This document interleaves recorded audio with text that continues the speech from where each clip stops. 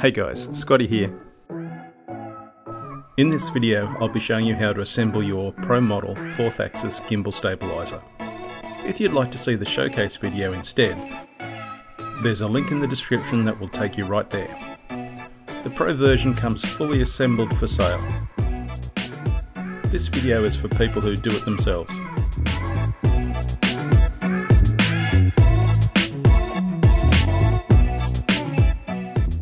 First you'll need a few tools. This is what I use, but you can get by with other tool combinations. Okay, now you have all your 3D printed parts together. We'll start by gluing the nuts and bolts into their knobs. All nuts and bolts in this project are the photographic standard of 1/4-20 thread. You'll need 4 nylock nuts, 2 regular nuts, and 2 3/4 inch bolts. We're trying to glue the outside of the nuts and bolts together without getting any on the threads. I use a matchstick to get right in there, but a toothpick would be even better. Clean up any excess epoxy before leaving aside to set. I add a nut to the bolts to make sure they set straight.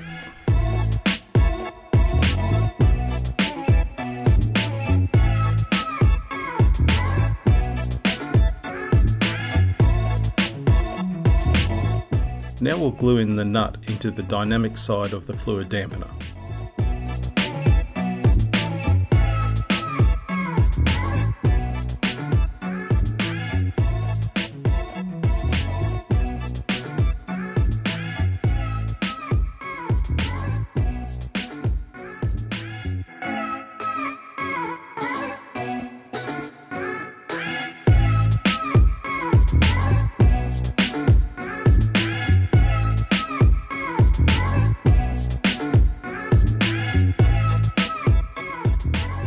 Once set, we'll fill the grease into the fluid dampeners. I use standard lithium grease, which I fill into a small syringe. I also melt the end of the syringe with a lighter and squish it down flat but not closed so that it can easily fit into the grooves of the dynamic side of the fluid dampener. Once filled, I gently rotate the matching dampener sides together to spread the grease evenly. If no grease comes out the sides, I'll do this process a second time until it does, and then clean up any excess.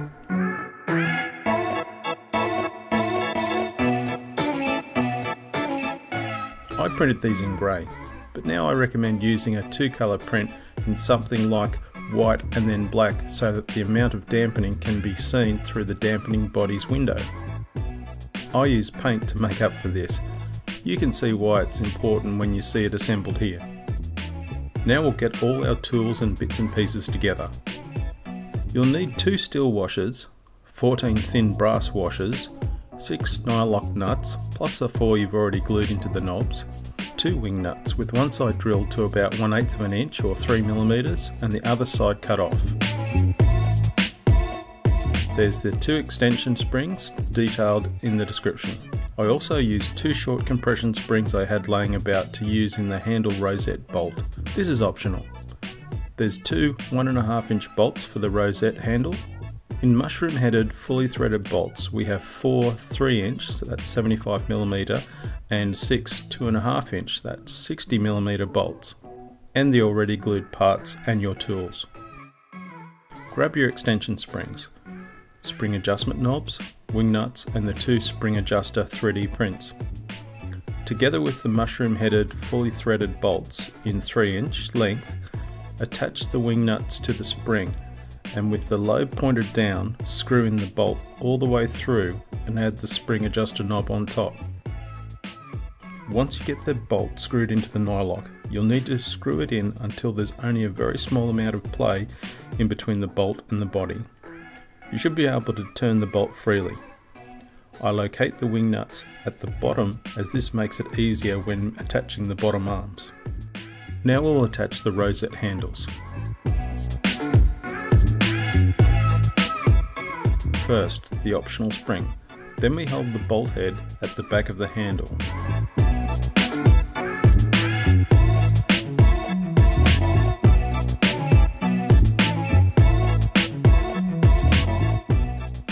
steel washer, and finally the handle knobs. Now we'll attach the handle assembly to the gimbal support with the top and bottom arms.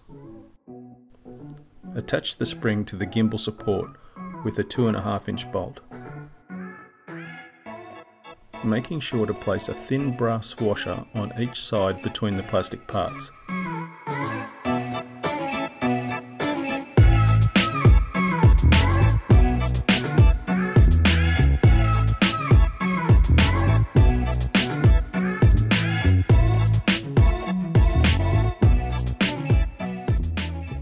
Finally add the nylock nut.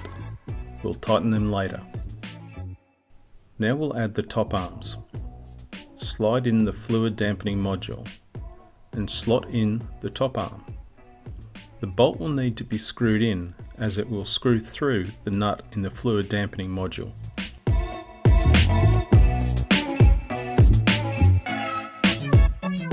You'll add a thin brass washer to the knob side.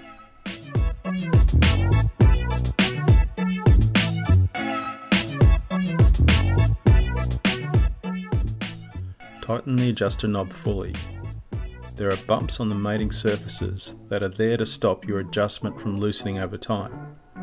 You'll want to fine-tune this adjustment as it needs to just be enough to hold onto the bumps, but not too much as it's hard to turn.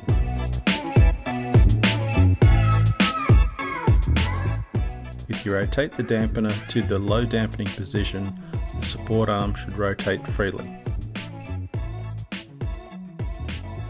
Now attach the handle assembly to the top arm with 2 brass washers.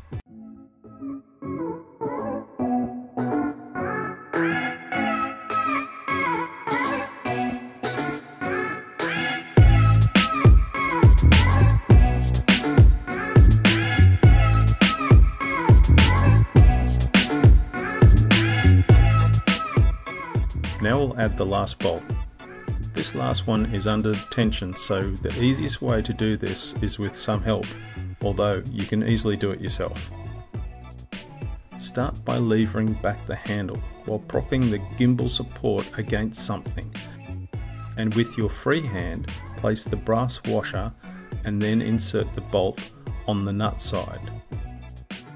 Screw in the bolt and it should push the temporary bolt out. This bolt is only used to hold the bottom arm in place, as you'll be inserting the actual bolt from the other side. Slip in the brass washer and insert the bolt.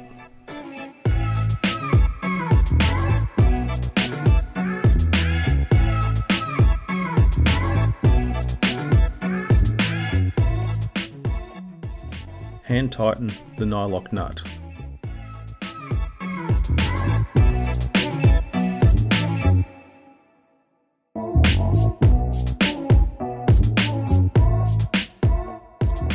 Now tighten down all the nylock nuts till they start to clamp down on the supports. Once they're all tightened, you'll notice the bolt clamps down on the supports, impeding the free movement of the arms. That's why you need to back them off between 1 and 3 turns to remove any clamping force from the bolts.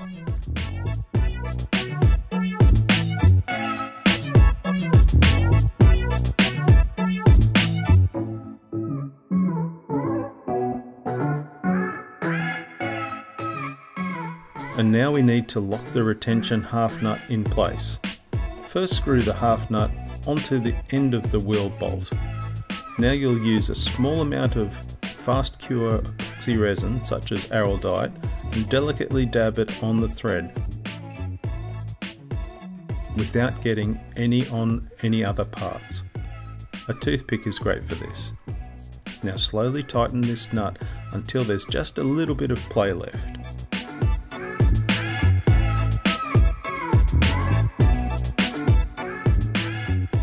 Once the epoxy resin initially sets, give the wheel a gentle turn, just in case the nut has accidentally got stuck to the plastic. And that's it! Now you just need to adjust the stabilizer to suit your payload, and then you're set to go out into the world and make some buttery smooth movies. If you post any footage online made with the stabilizer, then please post a link to it in the description. I'm sure others would love to see it too. I know I would. Okay, thanks for watching. I can't wait to see what you guys film with this. If you like this video, please leave a thumbs up or post a comment. Bye.